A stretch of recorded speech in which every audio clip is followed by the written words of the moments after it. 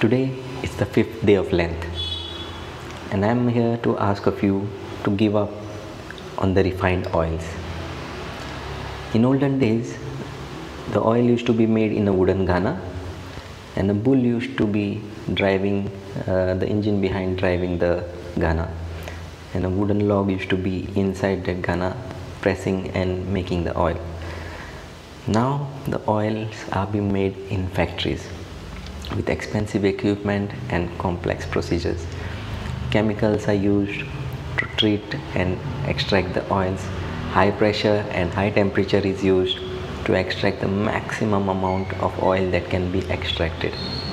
So this is profitable business but not beneficial for us, because in this process of using chemicals or high temperature or high pressure, the structure of the oil changes and we are not getting the benefits out of it. So my request to you all is to use either coconut oil or pure cow ghee. Now in coconut oil you can use the cold pressed coconut oil, which is even more beneficial than the traditional oil, and then pure cow ghee also is beneficial. So let me tell you about little bit about coconut oil.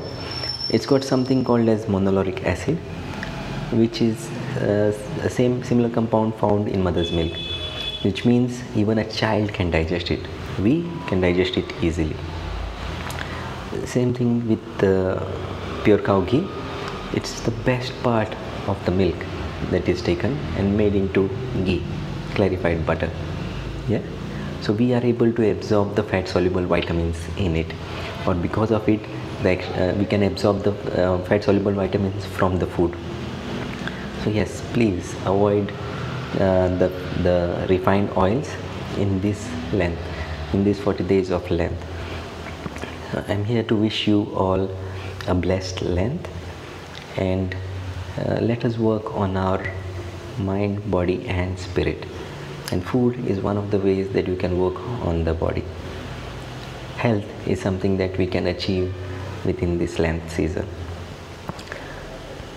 I am here also to let you know about the movement that I started for the diabetics. It's called the Eat to Beat Diabetics movement. And if you would like to be a part of it, there's a link down in the description below, which you can fill and become a part of this movement.